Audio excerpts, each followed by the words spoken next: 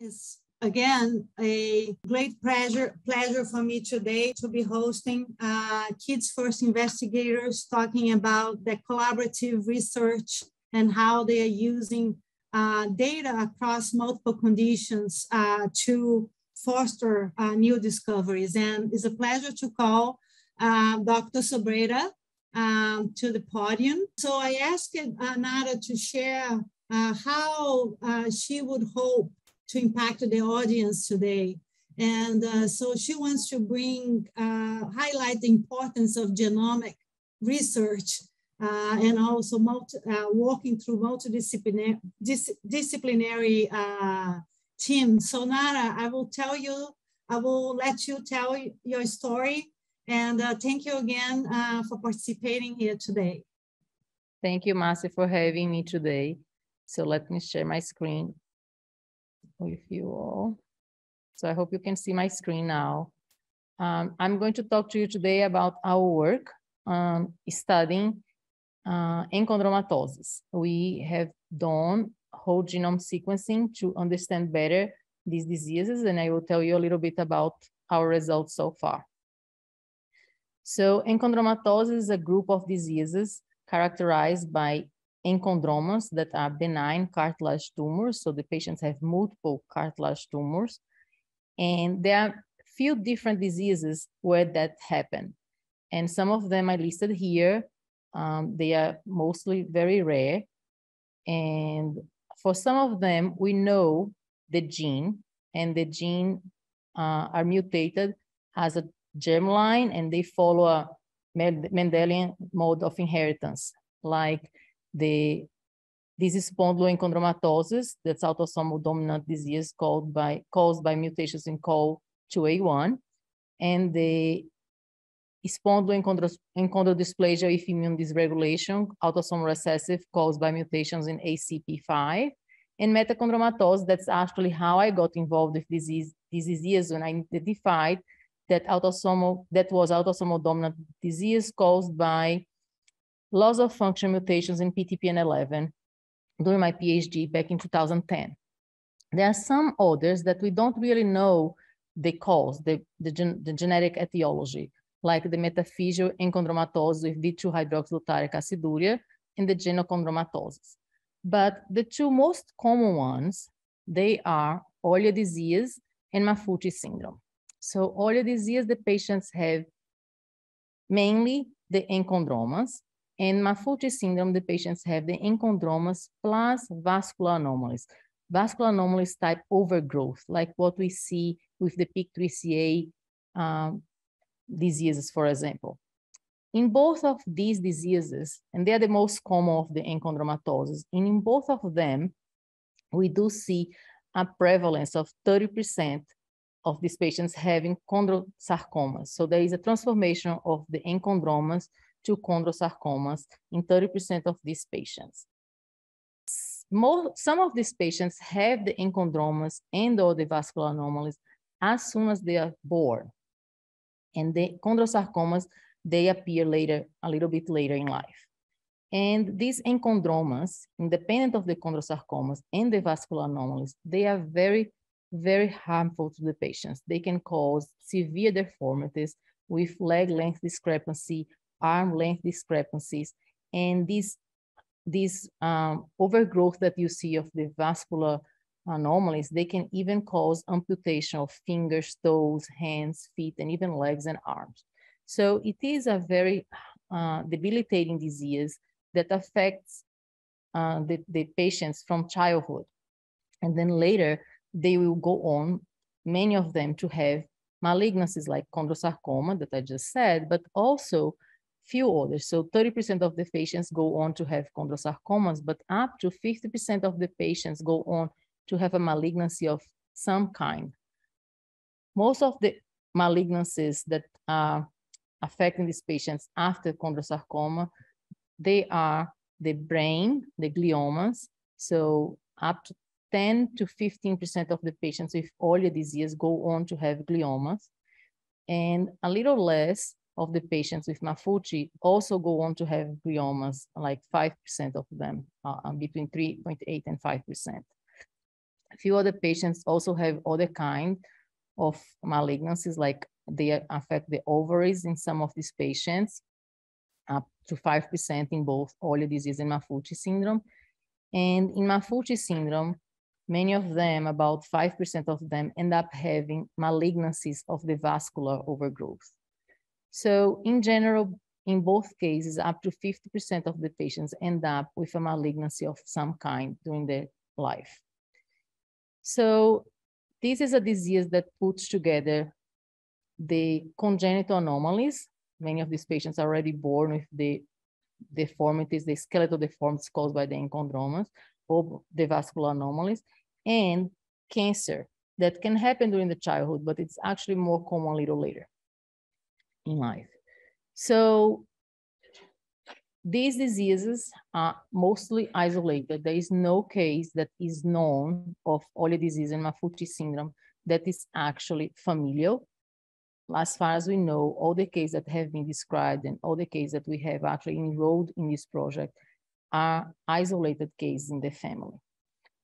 And there is, when I started investigating this disease back in 2010, nobody knew anything about them. Like there was no gene whatsoever that was associated with them.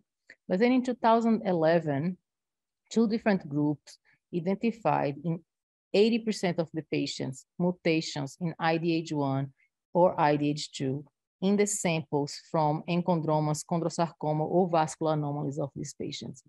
These are the gain of function variants in IDH1 and IDH2 that we see in the patients with many other cancers, mainly like gliomas and leukemias. And if you are familiar with these mutations and in these other cancers, you know that usually in gliomas and leukemias, IDH1 and IDH2, they do co-occur with all the variants in all the genes. So when we found out that these variants were present from these other two groups in the patients with Olio disease and Maffucci syndrome, our first question was, what's the role of these genes in these patients? And are they the only gene in these patients that are causing the patients to have the enchondromas? But how also could some of the patients go on to have the chondrosarcomas and the other malignancies, and some do not, while 80% of them have the IDH1 and IDH2 independent of having malignancies or not. So we decided that we wanted to investigate better and investigate not only the tumor of the patients and not only IDH1 and IDH2 mutations specifically, but do an investigation that was genome-wide, germline, and tumor of these patients to understand better what was going on in the mutational landscape, and with that, maybe get to a pharmacological treatment that would avoid these tumors to develop from the beginning. So our ultimate goal is actually to try to find a medication that would stop the enchondromas to grow as soon as the first ones appear, or even make the ones that are already there to decrease in size and avoid all the skeletal deformities that these patients develop that are really very debilitating for them. So our hypothesis is that these syndromes are cancer predisposition syndromes, and that they are caused by germline variants or early post-zygotic variants that, in combination with mutations that appear later, will cause not only the enchondroma progression, but also the transformation of these enchondromas and chondrosarcomas and the appearance of other malignancies. So we are actually looking for multiple genes in each of these patients that would act together to cause the disease the way it is appearing in the patients. So to do that, we decided we needed to sequence a large number of patients. And the Kids First project was a perfect opportunity when I had just started as a faculty at Hopkins to actually do that. But at that point, we didn't have all the patients that we needed. And we actually, after we got the grant, we went on to find these patients. So here it was the first time as a faculty that I really had to collaborate, but not only with other physicians, right? I started by reaching out to surgeons, dermatologists, to everybody who would maybe be seeing patients with these disorders to find out who could send us samples for the project. But turns out these are rare diseases. So there's no one person that sees dozens of these patients in a year. And the best collaboration that I actually set up was with the patients themselves. When I realized that it would be very difficult to me to find all the physicians that together we could put the samples all together for the project, I decided to reach out directly to the patients. And that was one of the best collaborations that I did during the beginning of my career, and has been on up to now, thankfully, was with the patients themselves. So I wrote a protocol, I submitted to our IRB at Hopkins, and I was allowed to reach out to these patients directly through the media platforms. And they are the ones that actually made this project happen. So they really collaborated with us on connecting to each other and informing each other of the project and getting patients to reach out to us directly to show their interest and participate with us on the project. So as of today, we have actually sequenced about 130 patients, but I'm going to show you the data of 94 that we have analyzed so far. So we performed whole exome sequencing or whole genome sequencing on 94 patients. We analyzed on 94 patients to date, and 71 of them have Olea disease, and 23 of them have Maffucci syndrome. And of these 94, we have samples from 68 trios. And these patients were sequenced through the Kids First, but also through the Baylor Hopkins Center for Mendelian Genomics. So the genomes were done through the Kids First, and the exons were done through Baylor Hopkins. And the exons that are done through the Baylor Hopkins are mostly the ones that we didn't have trios, because the Kids First project was intended for the trios specifically. So what have we found with our initial analysis? We identified variants that are rare with minor allele frequency lower than 1% encoding in 6 genes: HIF1 alpha, VHL, IDH1, IDH2, KDM4C, and CDKN2A in about 22% of our patients. So it's like 21 out of the 94, and 14 of them have Olea disease, and 7 of them have Maffucci syndrome. So why is it important? Why these genes specifically? Well, what we noticed when we were doing the analysis and we are finding the mutations repeating on these genes is that these genes actually, they all belong to the HIF1 alpha pathway. And that was striking to us and made us focus a little bit more on this pathway in these patients.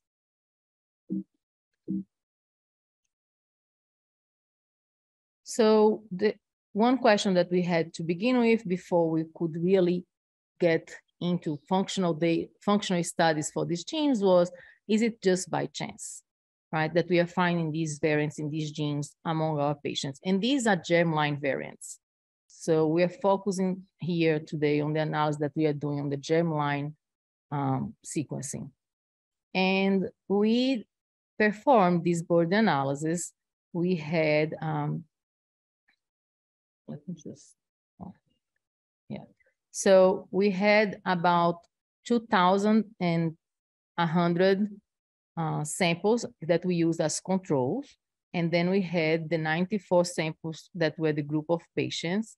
And we compared to look in both groups, what were the number of variants that were rare coding, not including the synonymous, among the patients compared to the controls, to see if the rate of variants among the patients in these genes was higher than among the controls.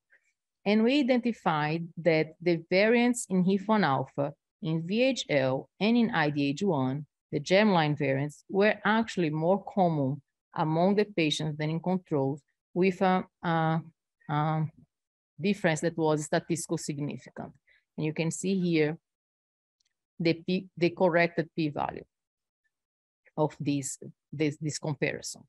So that made us really be more excited about the pathway, about the variants, about the genes, and wanted to understand more how this pathway is affected in these patients and how actually does it interact, like how does it relate with what we already knew about the IDH1 and IDH2 mutations in these patients. So this is just an overview of the HIF1 alpha pathway. You can see here on normoxia, we have usually degradation of HIF1 alpha by a complex that is formed together with VHL. And if we have hypoxia, this complex doesn't form, HIF1 alpha is not degraded and goes on to activate many pathways downstream. So you have here the pathways like angiogenesis, erythropoiesis, metabolism, cell survival. These are all pathways that are downstream HIF1 alpha that are activated at hypoxia when HIF1 alpha is upregulated. So, and in this, here you can see that we found mutations in HIF1 alpha itself. It's actually the first time that mutations in HIF1 alpha have been identified in patients and related to a disease. It has never been described before, mutations in HIF1 alpha itself. Then we have mutations in VHL that we all know cause VHL syndrome. Our patients do not have any features of VHL syndrome. They do have vascular anomalies, and some of the patients with VHL syndrome have vascular anomalies, but a slightly different kind of vascular anomalies. They are not exactly what we see in the Maffucci syndrome. And also the malignancies in the VHL syndrome are different of the malignancies that we are seeing in the patients with Maffucci or earlier disease. But our patients have mutation in VHL, and you see here, we have actually 6 patients with mutation in VHL, 7 patients with mutation in HIF1 alpha, and 3 patients that had germline mutations in IDH1. One of them was a gain of function mutation that we already know, the one that we already know, the R132, but the other 2 were not the gain of function that are well known and described in the cancers. So here we also have mutation in CDKN2A. That's another inhibitor of the complex formation that has to happen during the hypoxia. So HIF1 alpha is actually activated. And we have KDM4C that is also a co-activator of HIF1 alpha during hypoxia. So we have these genes here, HIF1 alpha, VHL, CDKN2A, and KDM4C with mutations. We do have also 2 patients that have EGLN1 mutations, but because the number of patients was too low, we are still gathering more evidence to actually, before we actually go on and study more EGLN1, sorry. We didn't find mutations in EGLN2 or EGLN3 that are all here acting in that step of the pathway during normoxia. So how this pathway actually correlates with IDH1 and IDH2 that we already knew are mutated in patients with early disease and Maffucci syndrome. The mutations in IDH1 and IDH2, they are gain of function because they actually create a new function for IDH1 and IDH2. What happens now is that this alpha ketoglutarate, that's the product that would be created by the normal regular IDH1 and IDH2, is not created anymore. What is formed now is D2-hydroxyglutaric acid. And these D2-hydroxyglutaric acids are oncometabolite, and it actually acts by inhibiting some of the functions of these, inhibiting KDM4C and upregulating EGLNs. And the upregulation of EGLN would actually cause downregulation of HIF1 alpha. So this is how the HIF1 alpha pathway is connected to IDH1 and IDH2 mutations. So we really got very interested on that because we are finding more mutations on these genes that are in the HIF1 alpha pathway. That is a pathway that is connected, directly connected with IDH1 and IDH2. So as I told you, these patients also have cancers like gliomas, and IDH1 and IDH2 are also very well studied in the setting of isolated gliomas. And also in the chondrosarcomas, 50% of the patients with isolated chondrosarcomas have the same gain of function mutations in IDH1 and IDH2. So now that we were finding the mutations in the HIF1 alpha pathway in our patients, our next question was, what about patients with isolated gliomas and isolated chondrosarcomas? What about this pathway in these patients? Are these genes mutated in these patients also? So that is actually the title of this lecture, is actually the title of our RO3. So we submitted the RO3 that Marcia mentioned a few times today. And we wanted to do the analysis of this data, but actually gathering the samples, the information on samples from gliomas and chondrosarcomas to study the genes that we find in the patients with Olin-Maffucci, independent of HIF1 or not in these cohorts, but also do one analysis that's focusing on the HIF1 alpha pathway. So that is started us on the path of trying to track down where to find the data and how to have access to the data. And I have to say, the speaker, Joaquin, just before me, just talked about the nightmare that is to know where all the data is. It is very complicated to find where all the data is. Like, where can I find sequencing from patients with glioma? Where can I find sequencing from patients with chondrosarcoma or other tumors that are related, like osteosarcoma, for example? So it's very easy to go to the Kids First database and find what is there, but it's not easy to know what else is out there in all the databases. So that would be a very good thing. It would be to kind of centralize or at least have a place where we go and list all the places where these diseases may be, the samples related to this disease may be, because we end up having to go everywhere to try to find it, and not always we find. I'm sure sometimes we miss because we don't know, we didn't look at the one or other place that could be.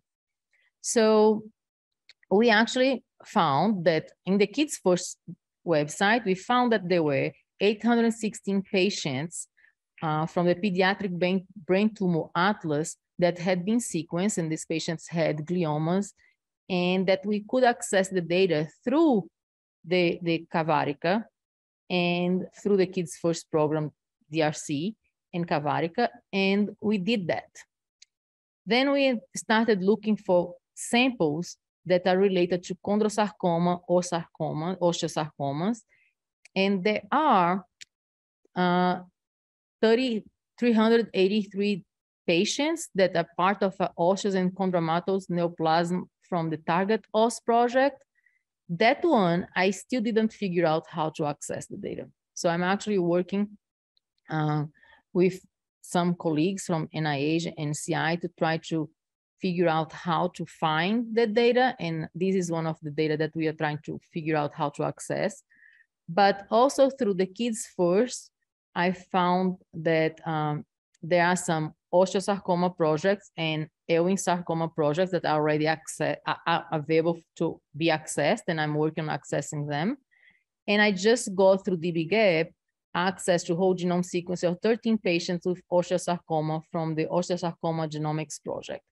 So first of all, these are not samples that are highly sequenced. Many samples are sequenced, like few samples of patients with these diseases are sequenced, and they are a little bit everywhere. So it's a little hard to figure out where to go to find all of them. Doesn't look like you are going to go to one place and get all the samples. You really have to go to multiple places to try to get as many samples as possible.